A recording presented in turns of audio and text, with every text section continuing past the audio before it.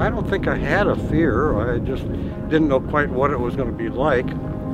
I've been parasailing and I've done a lot of skiing, and it's kind of the same type of thing, but you're not really just laid right out looking down at the ground. And I thought it would be scary, and it wasn't scary at all.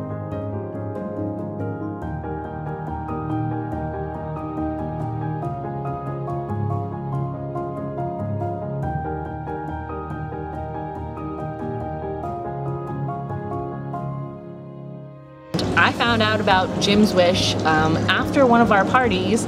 He actually came up to me and said, "How do I get one of those wish application forms?" And I said, "You just come see me.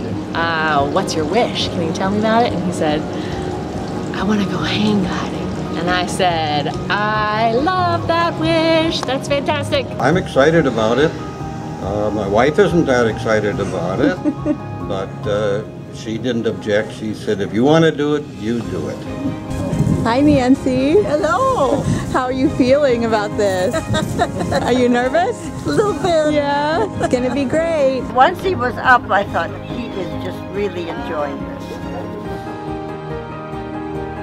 Mr. Banson talks about his experience, and he's a quiet guy, and he was just beaming from ear to ear with excitement, and the excitement from the wish was just contagious in our whole community.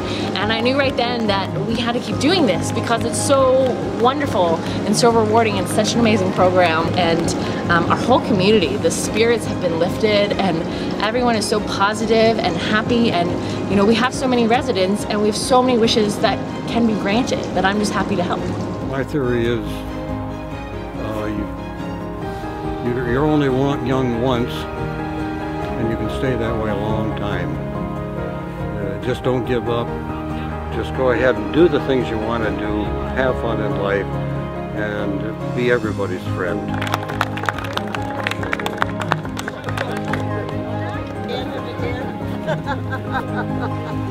She's kind of